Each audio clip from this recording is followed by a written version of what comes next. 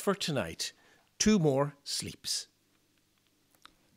2 more sleeps.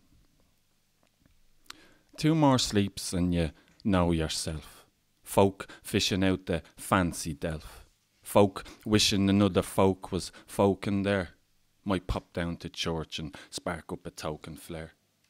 2 more snoozes agus a list as long as a piece of string. There is no way on Mother Earth to get around to everyone and everything. There is no time to tick all of these boxes. Might stroll up Talbot Street and get the lot of them soxes. 2 more cooler colours under the duvet covers and I get to be ripping the wrapping paper 5 for 50. Old school. Jesus, Moore Street's mental. Might pop in for the Swifty. Old Phil.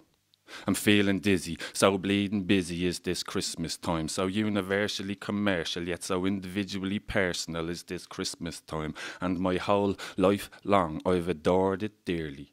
Clearly I'm sellotaped at being Christmas cheerly, yearly.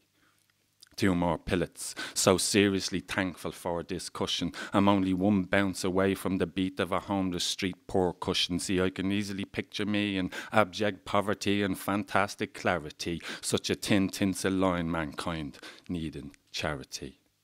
It's Christmas Eve, See the drunk, thank God I've an iPod and the latest top lap man. 2 more crashed out kips and that bearded bloke from Lapland is going to shimmy down the chimney. Och, and more than likely there will be a disobedient battery, a 1.5V that refuses to respond to rubbish flattery. Och, and I can see it sharply and harkly, I can hear the pitter-pattery of slipperless feet excitedly descending the stairs, freaking and creaking, but sure there ain't no parents' glares this hour of the dawny dusk. Oh, I hope my unicorn has a rainbow tusk. 2 more sleeps, you know the sus. No sign of a Joe, no sign of a bus. For one day, no other them, only us. To one and all, have a ball. I wish you all a lovely Christmas.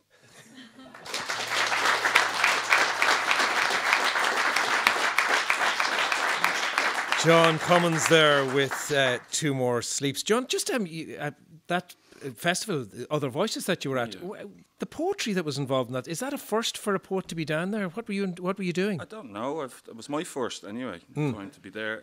I really don't know, but that was mentioned to me, so I don't know. You'd have to check that out. You were part of the music trail. What exactly? How does that relate to what happens in the church in Dingle? Yeah, it's like there's music on, say, on the Friday it was like from 5 o'clock till when the church began, which was probably around 8 o'clock.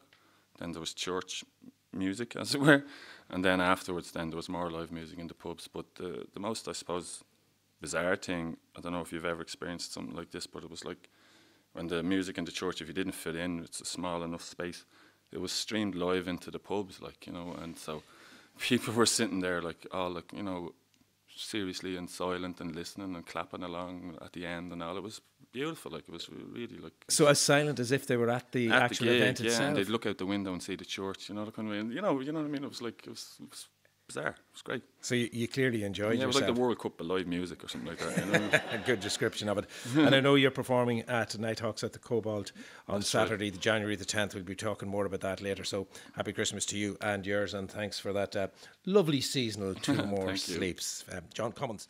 Right.